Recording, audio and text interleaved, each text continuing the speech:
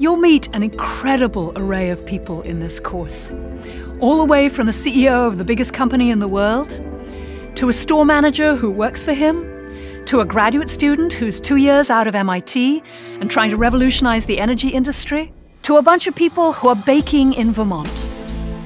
We'll talk to a guy who's trying to revolutionize how rubbish collection is done in Norway, and to an incredible group of my colleagues who are totally engaged with these questions. I've tried to choose people using 2 criteria. The first is they have to be for real. They have to be great business people who are using a focus on sustainability to both change the world and drive great financial returns for their companies. As I tell my students, you can't change the world if you crash your company. These are an amazing group of people. People whose deepest purpose is to address some of the problems we face and who are trying to use business to do that. I think you'll like meeting them.